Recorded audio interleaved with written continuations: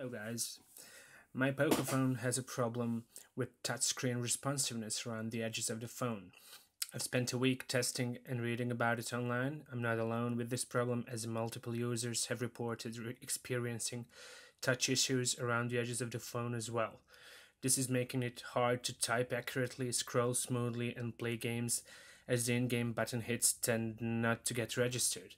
I'm using the MultiTouch Tester app to demonstrate the problem here. So it works in the middle. It works properly and accurately and fast. But if you go to the edges, this is what happens.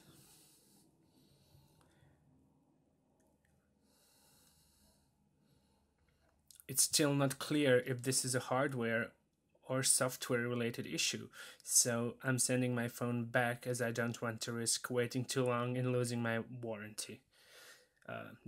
Do you have the same problem, a similar one? Do you think it's hardware or software?